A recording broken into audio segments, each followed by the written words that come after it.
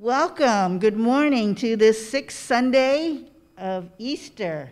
Whether you're in person, I can count all of you on one hand, no, two hands, and on Zoom. Hello, Zoomers. Wave your hands, Zoomers. Yay. Okay, we just love to see you all, whether you are sitting in the pews here or on the screen. My name is Donna, and I am your liturgist for today. Okay, Zoomers, remember to keep yourselves muted until it's time to do the response. But when you do unmute, make sure that your room is quiet. We welcome today our beloved Deacon Ken to be here with us, and we thank him for bringing a message today. Okay, so we all know that May is AAPI Heritage Month, and here at church, what we are doing is we have a map at the back of the social hall. So we just ask that you place a pin on the map that shows where you or your ancestors came from. All right, so you can do that after service. Also, if you or your family and friends would like to donate for UMCOR, you can still do so until the end of May. So just please put UMCOR on the envelope, or you can make a check payable to UMCOR and write UMCOR on the memo line. All right. And what we're also doing now is if you would like to donate money for altar flowers, please use the offering envelope again that's in the pews, and you can put your name on it and which Sunday that you want the flowers for. Okay, people, we have 2 dates that we want you to save. Welcome, George. Come on in. Okay, so on June 5th, we're going to celebrate Pentecost Sunday and our 135th anniversary. So we're going to be celebrating the coming of the Holy Spirit and giving thanksgiving and praise to God for our beloved community. It will be a joint service at 10 o'clock, so please extend this invitation to your family and friends and all past members. There will be a boxed lunch available after service for those who pay $10. You have the choice to stay and eat with others out in the courtyard or inside the annex. You may also take your lunch home. So please contact Peggy by next Sunday if you plan to join. The second save the date is June 19th, where we'll celebrate graduates and Father's Day. Go, Sow, Grow. Join our conference-wide prayer initiative to pray for the new church plants and the conference growth. Today, the new church start is Fresno, Hispanic, Latino. So please keep this new church start in your personal prayer time. All right, I invite you all to take a deep breath. Let's take it one more time, because I know some of you didn't do it. Let's take it one more time. Okay. Please join me in the call to worship. Those on Zoom, if your room is quiet, please unmute yourselves to join.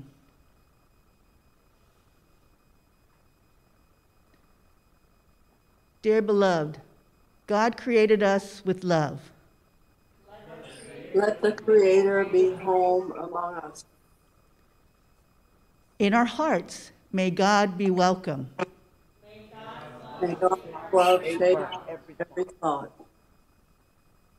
May our actions lead to God's justice. May our words be words of life. May God's Spirit lead us. May God's peace dwell within us. Amen. Friends, how was your week? How and where did you experience joys and blessings? Or was it difficult, but somehow you navigated through it? I pray that you can see that you are surrounded with the grace and love of our triune God at all times. Let us now join Becky and her family in singing our praise, "Come Join the Dance of Trinity."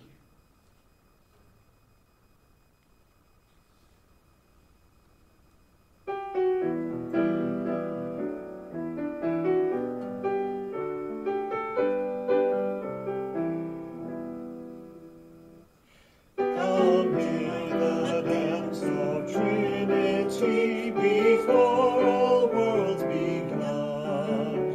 The interweaving of the three, the Father, Spirit, Son. The universe of space and time did not arise by chance, but as the three in love and hope they grew within their dance. Come see the face of Trinity, newborn in Bethlehem, then bloodied by a crown of thorns outside Jerusalem. The dance of Trinity is meant for human flesh and bone.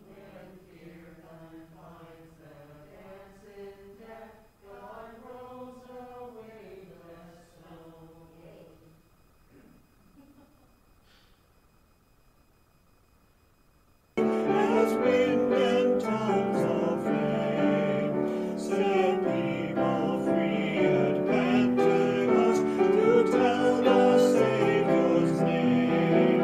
We know the yoke of sin and death our nuts have worn it smooth. Go tell the world of waste and woe that we are free to move.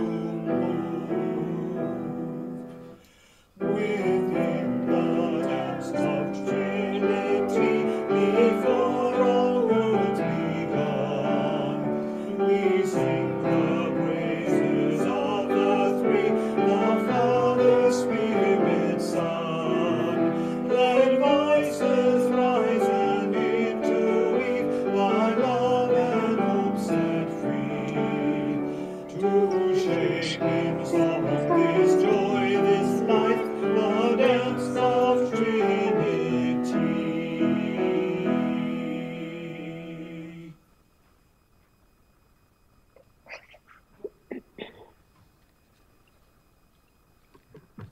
Let us pray. Lord God the Almighty, you bless us with all that you have created. You open your heart to us and never close its door. We worship you. Jesus Christ, Lamb of God, you stand at the door, your hand on the knob, your coat over your arm, ready to go away.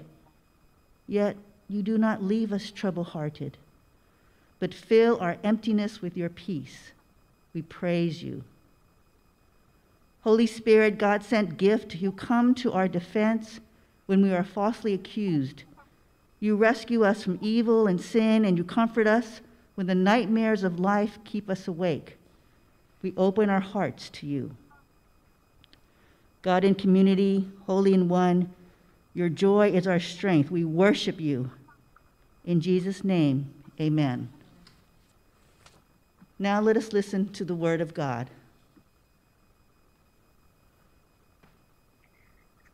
Our scripture reading this morning comes from John chapter 14, verses 23 to 29. Let us listen with our whole selves to what the Holy Spirit has to say to us today. Do not let your hearts be troubled. Believe in God. Believe also in me. In my Father's house there are many dwelling places.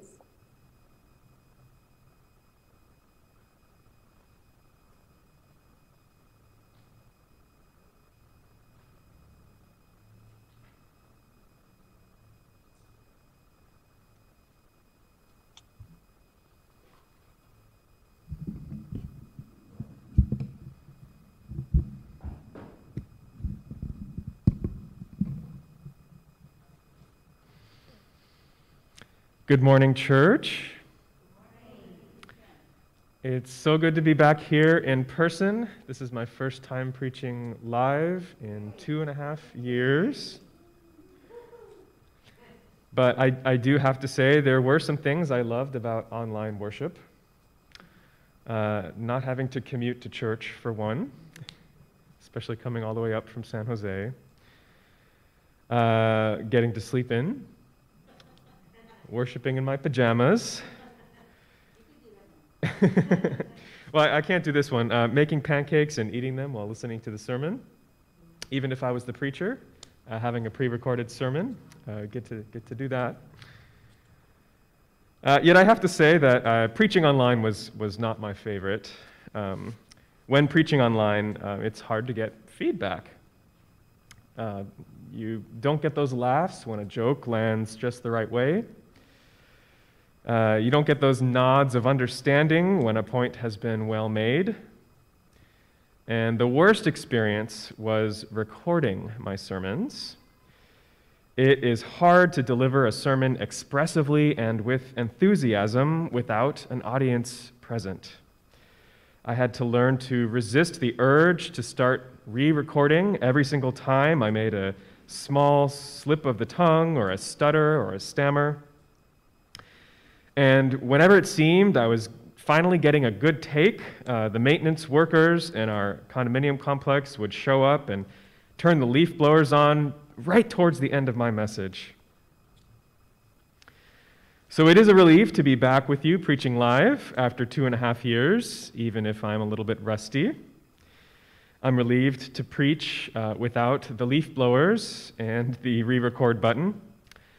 And I am relieved to see your faces, even if only above the nose, and to see those of you who are also here online getting to enjoy those things that I enjoyed worshiping online through the pandemic. And I'm relieved also to be able to share hugs again, although maybe we can do that outside or near the door. The scripture passage we heard today is from the book of John, and it almost takes us back a few weeks in liturgical time. This passage is part of the farewell discourse, which is a long sermon that Jesus gave to his disciples on Maundy Thursday, just after the Last Supper. It was to be his last night with the disciples. Unbeknownst to them, but known to Jesus, he was to be crucified the very next day. Parts of this sermon are famous. I remember hearing John chapter 14, verse 6, which is before the passage that we heard today, when I was in Sunday school growing up. I am the way, the truth, and the life. No one comes to the Father except through me. I never thought too hard about this passage until confirmation class, which happened when I was in middle school. And my confirmation leader taught us that this passage meant that Jesus was the way, the one and only way to God and to experience salvation. Now, this caused some cognitive dissonance for me. Growing up, my friends and classmates were of many different religious faiths. They were Hindu, Muslim, and those who were Christian were Catholic or Orthodox. We were one of only a handful of Protestant or specifically Methodist families. I took this cultural and religious diversity for granted at the time. It felt normal. And what didn't feel normal was being in spaces where I was the only Asian kid in the room, which unfortunately happened every Sunday. My parents took us to a big church in a nearby suburb that had a large traditional sanctuary with big stained glass windows, Gothic arches, and a big pipe organ. The space was beautiful, and the music and the worship were wonderful. Yet the social experience was different. I remember my mom saying once, when we had only been attending the church for a few years, "I feel like I'm the only woman at this church who isn't blonde." And those of you who have met my parents know that my mom is my white parent. People regularly confused my parents with the other mixed-race couple in the church, a couple that also consisted of an Asian dad and a white mom. Luckily, their girls were much younger than me and my sister, so the church didn't have anyone to confuse us with. But that meant that I was the only Asian kid in my Sunday school classes. Now, I think it's important to mention that there are people that I love and respect deeply at that congregation. But my experience there at the time wasn't one where I felt that I fully belonged. And yet, when I went to school in this environment that was culturally and religiously diverse, that was the space where I felt that I belonged. So when my confirmation leader taught us that Jesus is the only way to God and the only way to experience salvation, something felt a little bit off. I thought about my classmates who weren't Christian. I thought about how devoted they were to their own traditions and faiths. Did they, too, not know God? In my context at the time, where most of my classmates were white or Asian, this thought also had clear racial implications. If Jesus was the one and only way to God, did that mean that my white classmates were saved, along with some of my Korean classmates who were Methodist? Did that mean then that my brown classmates were doomed to hell?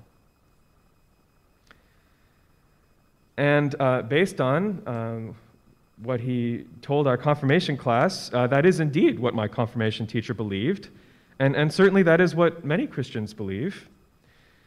This belief was one of the ideas that animated the European colonization of the American hemisphere and American exceptionalism and manifest destiny. The imperative to bring Christ to the unbaptized has served as spiritual or religious justification for countless wars of conquest and other injustices that certainly don't seem so Christian. My confirmation leader taught us that in order to access the one and only path to God, we needed to profess Jesus Christ as our Lord and Savior. But when you read this passage in full, Jesus doesn't actually say that. And here in the United Methodist Church, we do read passages in full, in spite of the scripture cherry picking that my confirmation leader was fond of. We in the United Methodist Church put scripture in context. We consider the whole and not just the parts. And that is why, in spite of what I'm sorry to say was a bad confirmation class, I remained United Methodist, and why I love this church and this tradition, and why I decided to go to seminary and to pursue ordination. So Jesus does not say that you must profess my name in order to access God. Instead, he says in verse 15, "If you love me, keep my commands." And to make sure that the message isn't lost, he repeats this again in verse 23. "Those who love me will keep my word." This statement reminds me of another one of Jesus' statements in the Sermon on the Mount. In Matthew 7:21, Jesus says, "Not all who say to me, 'Lord, Lord,' will enter the kingdom of heaven, but those who do the will of my Father who is in heaven." Jesus is not saying that we are justified or saved through our actions, but he is saying that our actions reflect what is inside of us. And what Jesus wants from inside of us is our love. It is not our words, but our actions that demonstrate that love. Now, although I once took the religious diversity I grew up with for granted, I eventually learned, unfortunately, that it was the exception and not the rule. Yet, more and more communities are looking like the one that I grew up in. And the community I grew up in is also becoming more diverse, with more Black and Latino families moving into the community. Fewer communities are as segregated and monoracial as they were in the last century, at least in our major metropolitan areas. And more young people are growing up with friends of different faiths. And at the same time, fewer young people than ever are attending church. Now, I don't think that these things are unrelated. Perhaps young people are hearing messages like the one that my confirmation leader shared, and perhaps they too have their doubts about the church. The church's claim to be the one and only path to salvation looks less and less true in an ever more pluralistic society. And all of this change, all of this greater diversity, has caused a lot of consternation in some circles. And now that I'm getting older, I even understand some of it.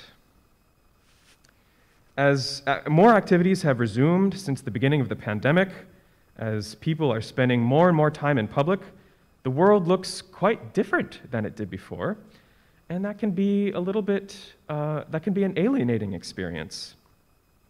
I noticed this in March and April when George and I spent 2 different weekends in Los Angeles. Now, it had only been a few years since I was in LA, but this time the city felt and looked noticeably different. For one, fashion has totally changed. Whereas for much of the last decade, slim was in, now the looks are baggy again. The new look reminds me of when I was in middle school in the early 2000s, which was not a particularly happy time in my life. So the new baggy looks are not styles that I feel particularly eager to try. Not that I could even pull off what the young folks are wearing these days, which made me realize I'm getting old. I'm now in my mid-30s, I'm a millennial, and my generation is no longer the generation that is setting the trends. Gen Z is now determining what's in, and what they want is different than what my generation wanted. So some of these changes in the world, especially these aesthetic changes and in the world of fashion, are really making me feel my age. Other changes that I noticed while we were in Los Angeles seemed, unfortunately, less benign. While people were sheltering in place, it seems that many of the city's public spaces were no longer being maintained. There was more trash and debris on the sidewalks, more graffiti in city plazas and in the subway stations.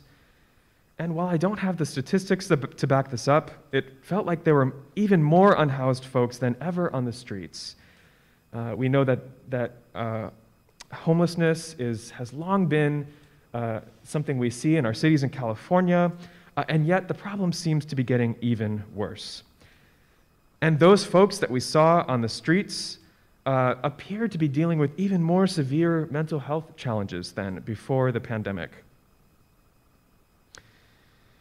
And in addition, perhaps to assuage safety concerns of those who have the privilege of having homes, there were more police officers than I have ever seen on the streets of a major city on an ordinary day. Given all of the well-documented examples we have seen over the last several years of the abuse of force that sometimes happens with our police and the lack of accountability that often happens in these cases, I have to say that the police presence had me feeling even less safe. I do not understand how we have not learned that we cannot police our way out of a housing and mental health crisis that, it would seem, requires housing and treating people who live with mental illness. So it seems that the pandemic has widened the social and economic divides that already troubled us before the pandemic. It has accelerated trends that were already taking place. Changes that were happening slowly are now happening more quickly. Changes that were happening out of sight are now in full view. The world is less recognizable. It can be disorienting and sometimes upsetting. I recently saw one of the best movies I've seen in a long time that spoke right to the heart of the chaos that is going on in the world right now. That movie is Everything, Everywhere, All at Once. Please raise your hand if you've seen the movie. On Zoom, you all can raise a hand too. All right, so just a handful of us. I don't want to give any spoilers, but I can share the premise. The main character, Evelyn, played by the venerable fierce Michelle Yeoh, is a Chinese immigrant in the Los Angeles area. She runs a laundromat with her husband. She is under tremendous stress as her business is being audited, and her relationships with her husband, adult daughter, and elderly father are all precarious. Breaking into this reality, a visitor from a parallel universe shakes up her world, telling her that she and she alone can save the multiverse from destruction by connecting with alternate versions of herself in other universes. For me, the film represented what life feels like in the year 2022. It feels like we are living through everything, everywhere, and all at once. A pandemic, war and the threat of war between major countries, climate change. Everything is in flux. Time seems less linear and more fragmented. We search for historical parallels that might prepare us for this moment. We ask ourselves, is this present moment like 1918, when a flu pandemic ravaged the world and the world was at war? Or is this 1939, with the invasion of a country in Europe? Are we on the verge of another major war in Europe? Is the United States entering a new Cold War with Russia and China? Are we heading back towards the 1960s? Or judging by the latest trends in fashion, is it 1999 or maybe 2003 again? You could also just give up and say, as people have said over and over again, that we are living through unprecedented times. We are also living through extreme polarization that sort of feels like the fragmentation of reality. As we've been spending more and more time online and less time with each other in person, many people have been vulnerable to disinformation on the internet. And we've all been obtaining news from different sources, and it seems that our society can't even agree on what is real anymore. We each seem to be living in our own parallel realities and bubbles. The future seems less clear than ever. Where are we headed? It feels like there are infinite possibilities, yet none of them seem very good. It feels like we are all spinning around a big everything bagel of doom. And yet, in spite of its tremendous chaos, the movie Everything Everywhere All at Once had a positive, uplifting message. It suggests that we can find meaning in the mayhem. And even when everything seems to be in flux, some things ultimately remain the same. I can't say that the film offered a particularly religious message, but at the same time, as a seminary graduate and member of the clergy, I can't help but see everything through a theological lens. I see the uncertainty that was present throughout the film in our scripture reading today, for example. At the Last Supper, although Jesus knew what was coming to him, his crucifixion was inconceivable to his disciples. Wasn't Jesus, who was their teacher and their rabbi, also the Messiah, the one sent by God to redeem and restore the world? If the Son of God could be killed, was God even real? Did anything still matter in the world? You can imagine them asking these questions. They had followed him full-time for 3 years. What would they even do without him? Well, Jesus had some answers. Sensing their anxiety and sensing what was to come, he said, "Peace I leave with you, my peace I give to you. Do not let your hearts be troubled, and do not let them be afraid." knowing that they feared losing him, he said, "If you loved me, you would rejoice that I am going to the Father, because the Father is greater than I."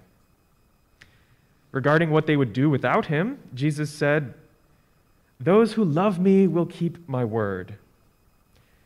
And to reassure them that they would not be left alone, Jesus said, "The Holy Spirit, whom the Father will send in my name, will teach you everything and remind you of all that I have said to you." In verse 15, Jesus assures his disciples that they will know the Spirit because it abides with you and in you.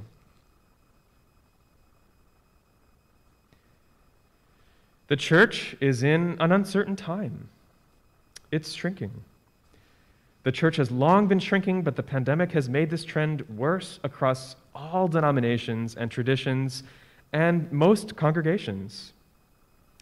Younger generations are less religious and less religiously interested or knowledgeable than ever. Even those of us who've been here for a long time and are committed to the church, I know many colleagues who are burnt out, some of whom have left ministry in the last 2 years. So as we see church attendance shrinking, as morale is low, it's tempting to ask the question, does what we do here even matter anymore? And when it feels like the world is spinning out of control, what can we even believe anymore? Jesus' words should reassure us. Jesus' crucifixion and death did not mean the death of God. God, who is the creator of all that is, everything, everywhere, all at once, is greater than we can ever imagine. The Holy Spirit, our advocate, is still with us in all situations and all realities. That is, in every possible universe. And so is Jesus in those who follow his commands, practice his teachings, and thereby demonstrate that they are filled with the love of Christ. As our world changes, and it will only continue to change as change is the only constant in life, God is still our companion. When all seems fractured and broken, even when it seems that we are living in the worst of all possible worlds, that world too is of God. God is still in this and every reality. Sometimes I think that in the church we feel like everything depends on us. We remember the Great Commission, go and make disciples. Or, as we say in the United Methodist Church, go and make disciples for the transformation of the world. We think the salvation of the world lies in our hands instead of God's sometimes. And we might act like we are the one and only way to God. And I want to assure us that what we do does matter to God. Jesus says, "If you love me, you will keep my commands." But we keep Jesus' commands not to make over the world in our image, according to our vision. We keep Jesus' commands because we keep the love of Jesus in our hearts. That's a love that can coexist with a world that makes no sense, one in which it seems that everything is happening everywhere and all at once. It's a love that may even help keep us sane and grounded in a world where everything is happening everywhere all at once. To be here in church, keeping alive the memory of Jesus, is not about holding on to the one and only way, the way it's always been done, the way we've always done it. It's not about propping up a dying tradition. It's not about it is about participating in a living tradition, a tradition that celebrates life, a tradition that intersects with our lives and the messy world that we live in. As the world changes, as our church attendance may shrink, what we do does matter, but maybe not in the ways that we're conditioned to think. We are called to be intersectional. We are called to be ecumenical. We are called to be interfaith. We are called to be less concerned with imposing our way on the world, but learning to roll with it and thrive. Even if that means that one day we wake up and everyone has hot dog fingers. Those of you who've seen the movie know what I'm talking about. In the midst of everything is God, everywhere and all at once. When all seems like chaos, when nothing feels familiar, when the future feels uncertain, the love of God is still with us and grounds us and keeps us sane. Thanks be to God. Amen.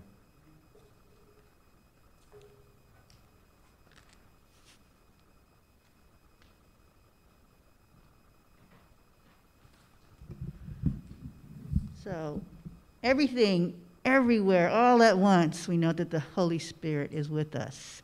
So now we're going to go to our breakout rooms, and do we have the questions?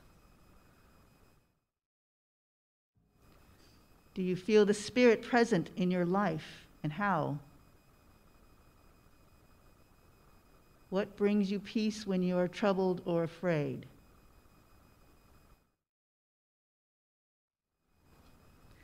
So let us now offer one another signs of peace by saying, "The peace of Christ be with you always." So those Zoomers, please unmute yourself. The peace of Christ be with you always. The peace of Christ be with you always. Yay. I think we lost some people. Oh, all right. Okay. Now we're coming down to prayers of the people. So you're invited to share any joys or concerns for yourself, your community, and God's world so that we might lift them up in common prayer. So those on Zoom, please unmute yourself, wave your hand so I can call on you. And after each person has named the prayer, let us respond with, "Lord, hear our prayer." What happened to our Zoomers? Where are you? Becky, do you want to share prayer? Oh, they're back. Okay, good, good.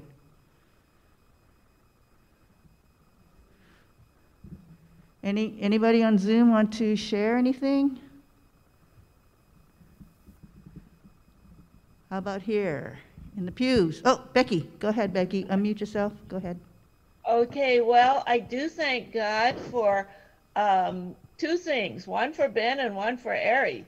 So Ari had her very wonderful concert last Saturday, and you know, she had been practicing for months and months and months, and it was a very, very challenging piece. So I want to thank God that she did a wonderful job, and you know, it was just not easy. She actually was not feeling well that very week, but it's sort of what you go through to do a concert piece of work like that.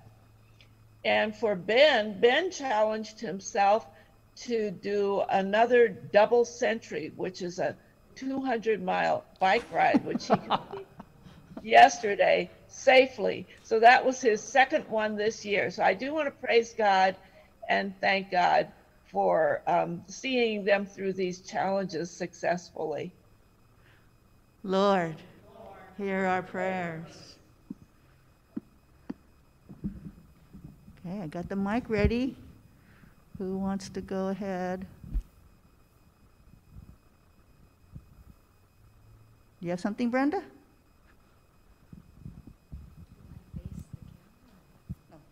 Okay. I want to praise God for Deacon Ken and George who are here today, and it's so good to see you, and you're healthy, and I do lift up prayers for Dr. George, because he says it's so stressful when he goes to work, and we do pray for you, George, because you have a lot on your plate, keeping everyone healthy. And along those lines, I want to lift up healing prayers for Vince's sister, Janice, who has COVID. But praise the Lord, so far it's just a cough and achy muscle. So pray that it doesn't get worse, and Pray for our nephew who lives with her. And pray for all of us as we are not out of the pandemic, right, Dr. George? And we cannot let down our defense. And we pray for health for everyone, to keep your masks on. And I know our anniversary is coming up on June 5th. Hope you all can come and pray that God will keep us all safe and healthy. And I do want to lift up all of you who went to the pilgrimage. Remember Atta? Well, Atta's twin brother, Fahmi, is now back in Wadi Fokin. He lives in Toronto, and he's visiting his home village. Pray for protection for him because they are faced with so much trouble daily. He says it's a daily thing. They wake up with fear that someone's going to come and kick them out of their land. So pray for Wadi Fokin. Continue praying, and thanks for the resolution that was passed by the Friends of Wadi Fokin in the annual conference. And it was passed almost unanimously to support Wadi Fokin and to bring awareness to the demolition of the olive trees there. Okay. Thank you, Lord. Hear our prayers. Anybody else? Tony. They both welcome back to this vote this year, and the vote welcome back to both of you. I'm glad you came a long time to see you. And the trip to Canada, you both are feeling good health, feeling much better, and the God bless America. A tradition, you both of you. And we're glad to see you last week, and this Sunday, traditional, and the God to feel so much better, and the God bless America. Yes. Lord, hear our prayer. Anybody else? So I have a few on the list. Okay, so we want to lift up healing prayers for Laura's not feeling good today. She's at home. We also want to lift up healing prayers for Pastor William, because Pastor Maynosh shared with us that he had some dental work done, so we need healing prayers for him. And let's see, traveling mercies for Adrian and Richard, who are still back east visiting their granddaughter. Let's see, who else is on the list? Oh, we just pray that Peggy and Larry are having a good time. Their daughter is in town, and Rick's with them this weekend. Let's see, anything else? Anybody else? So Lord, hear our prayers. Now let us lift our hearts to lift up our prayers for the well-being of all people. Let us pray. God of mercy and justice, the two recent hate shootings remind us once again that our world can be violent and unjust at times. Our prayers and thoughts are with the families and loved ones of those who lost their lives in this tragedy. We also pray for mental wellness and recovery of the 3 people who survived the shootings. Holy God, on this day, we weep with you. We weep with the families who have lost loved ones to the ongoing epidemic of gun violence. We weep with the communities of Buffalo and Laguna Woods. We weep with our Latino neighbors who are being targeted. We weep because such occurrences have become commonplace in our time. Hear our cry, O God. With you, God, we condemn the hatred that has fueled such violent action. We condemn the racism, nationalism, and bigotry, cultural or political, that lies at the root. We lament and confess our silence and complicity in the face of such things. We lament that these sentiments have been stirred by the highest office in the land. And we pray that you would grant repentance from the halls of power all the way to our very own hearts, that we may reflect your image in our humanity. May your kingdom come, Lord Jesus. Make us instruments of your peace, Holy Spirit. Help us to actively and courageously address any prejudice, discrimination, or racism that occurs in our spheres of influence. Through intentional dialogue, listening to the experiences of others, and calling out hate, we can contribute to the healing and growth within our communities. Lord, lead us forward. Lord, lead us toward hope when it is hard for us to see it. Lead us to love our neighbors through concrete action and ordinary faithfulness in everyday life. Lead us to raise our voices for those under assault. Lead us to lovingly welcome immigrants, refugees, asylum seekers, and all whom you bring into our midst. Lead us to co-labor with you in the work of new creation right here where we are. As we pray, we remember those in our community who are elderly and live alone. We ask for your presence and help be with them, especially in the sleepless nights and in their physical pain. We remember the 3 faithful and diligent sisters and brothers who spend time and energy to teach English to those first-generation immigrant friends.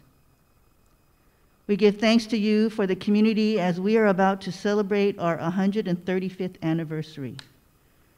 Remind us it is your love that enables us to love one another and serve your people, and that we will always be faithful to you and continue to witness your love to others. We pray all these in the name of Jesus Christ, who taught us to pray. Now let us pray the Lord's Prayer together in unison. Our Father, who art in heaven, hallowed be thy name. Thy kingdom come, thy will be done on earth as it is in heaven. Give us this day our daily bread, and forgive us our trespasses, as we forgive those who trespass against us. And lead us not into temptation, but deliver us from evil. For thine is the kingdom, and the power, and the glory forever and ever. Amen. Our God does not give as the world gives. In the chaos, God is our peace. In our fear, God is our confidence. In our weakness, God is our strength. So let us now offer our gifts to God for the work of mercy. So you can come forward to place your gift in the plate here at the front and use the side aisle to get back to your seat. Or you can just come up and touch the plate as an offering of yourself.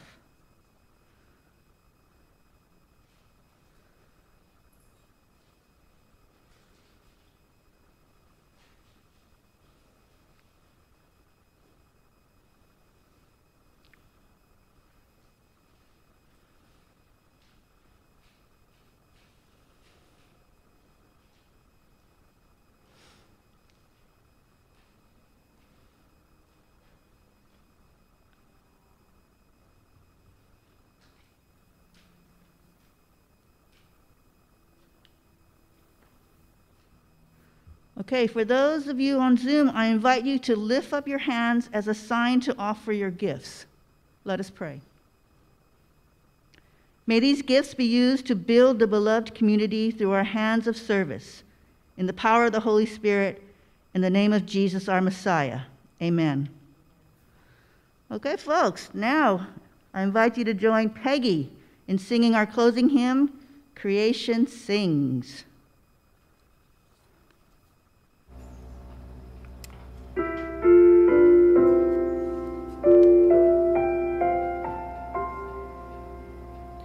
Creation sings, and we are in the music, the movement of God's energy and art, a liturgy that links our life to angels, a litany that rises from the heart.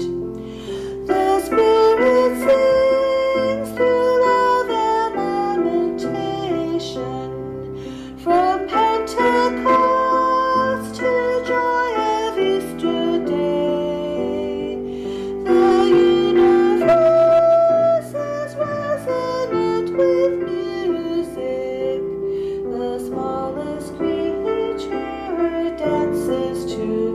play.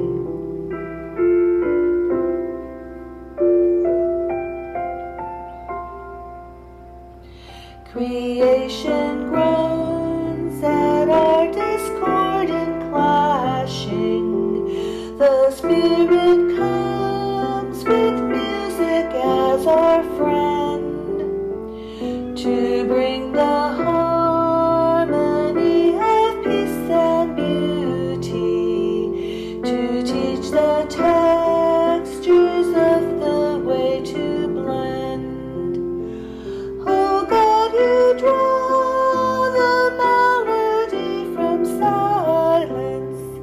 You make of us the instruments of song. We offer thanks in worship and in wonder that such a gift to human souls belongs.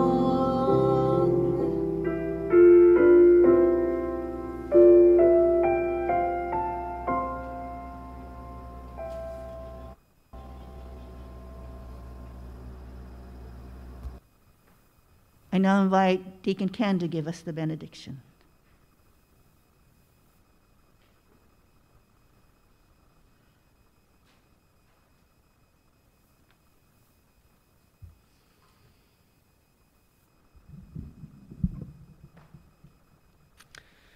Friends, remember this message. In the midst of everything is God, everywhere and all at once. When all seems like chaos, when nothing feels familiar, when the future feels uncertain, the love of God is with us, grounds us, and keeps us well. Thanks be to God. Go in peace. Amen.